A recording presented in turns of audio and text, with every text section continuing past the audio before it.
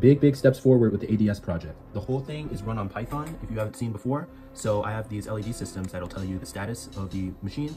So if it's in red, that means the Python program is not connected yet. And then if it's in green, that means it's in search mode. If it's orange, that means it's in track mode. And if it's blinking green, that means that it's in standby mode. Here we also have the camera module set up. I need to actually find a way to constrain that. But here we have the antenna. Here's the actual board that controls the camera. And then here in the bottom, that is the camera itself.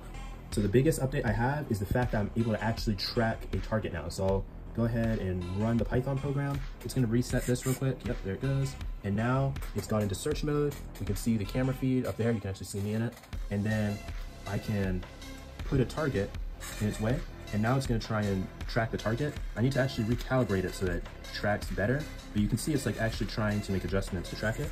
And you can see on the camera feed that it's actually trying to track the center of the object. Even within this tracking mode, I can just put the machine in standby by just telling it stop. You can see in the command line I have stop. Just click enter. It says it sent the mode to be standby, stop activated, type reset to reinitiate search mode. And you see it blinks green. And if I tell it now, hey, go ahead and reset and click enter, you see it resets itself and it goes back into search mode. Right now, the search mode has this issue where you see how slowly it's actually panning? It's panning so slowly, and it's not supposed to do that. It's supposed to pan in 30-degree increments, so it should pan actually pretty quickly.